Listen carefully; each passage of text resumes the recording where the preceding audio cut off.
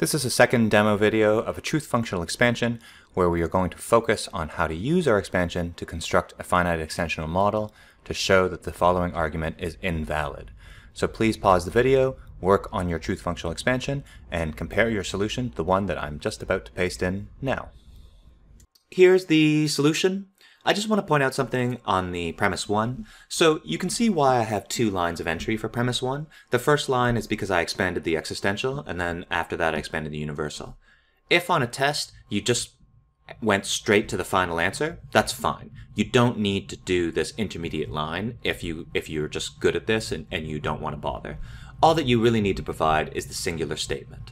Now in premise 2, I went straight to the singular statement, but that's actually because the main connective was the conditional here. So I just expanded the antecedent, boom, conditional, and then expanded the consequent, and so it looks like I did it all at once, but I actually didn't. I did them separately.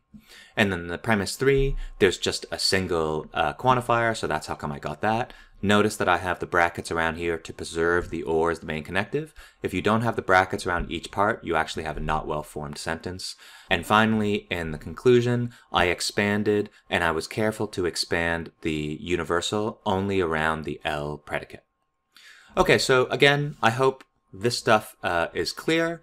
And here's our table, and we're going to do the exact same thing we did in the previous question.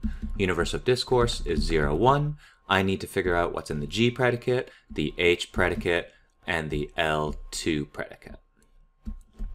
Okay.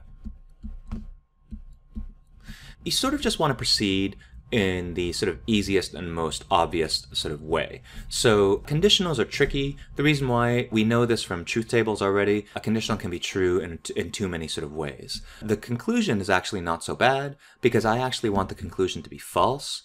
And a false conclusion means both sides need to be false. So that means that and that also need to be false, which means I immediately know something, right? I know that H0 is true, H1 is true. So I go true, true. And I know that some of these are, the consequence of these things are false. But I don't know which one. So that was actually a really good starting point. I hope that sort of makes sense why I started there. My next reasonable options are premise 1 and premise 3.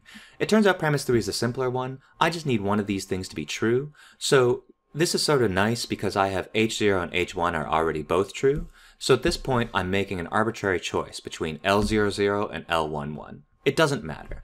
Let's just pick L11, okay? So that will make this true. This is already true. That's true, and now that's true. So L11 is true. By the way, can L00 also be true? Yes, because OR is inclusive, but I don't have any reason to set it true now, so I'm just leaving it blank. Now looking back down to where I have information about L11, if I know L11 is true over here, and I know that this conjunction needs to be false, L01 clearly needs to be false. And so L01 is false. That actually takes care of this side here. So I just need to make some sort of decision here to fix the consequent, or the conclusion. So premise 3 is good. We're almost done the conclusion. Okay, so we have lots of information. We're ready to keep going. Let's look at premise 2 or premise 1. It doesn't really matter. At this point, we have lots of info.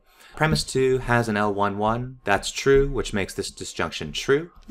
And notice that I want the premise to be true, so that the conditional must be true. And we know from truth tables, if the antecedent is true and a conditional is true, then the consequent also must be true. Let's see what we got. Well, I actually have these are both true already, so I'm good. It doesn't even matter what G is. I'm good. So premise 2 didn't actually add anything interesting. It just sort of said, well, I guess if you don't understand how these things work, then it could screw up your answer, but this doesn't really tell me anything interesting at all. So finally, I'm down to my premise 1, and I still need to fix my conclusion. So premise 1 is a disjunction, and I just have to set one of these things to be true. So which one have the most information about? Well, I sort of can see over here that 0, 1 is somehow false, and L11 is already true, so I might as well just make this one the true thing. And I'll focus here. Now, if I made the wrong choice, it's not a big deal. I can just go back and choose the other one. So what's an easy way to make this true? Well, I could make L10 true, but another really easy way I can make this true is to make G1 true. So I'll just make G1 true and see if that screws anything up. G1 true makes this disjunction true, which makes this conjunct true, which of course makes premise 1 true. Good. So here I made G1 true. That's okay. No G's here. No G's here. Oh, I'm good. So now just to finish, I have to somehow make L00 and L10 false. Well, that's easy. I can just make them both false.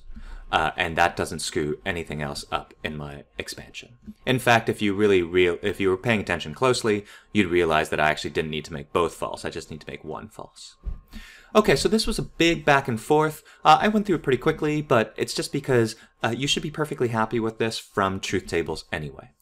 Now, to finish, we just map this out into our actual description of the model.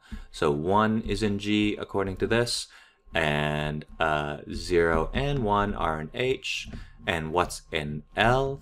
L just has 1, 1 in it.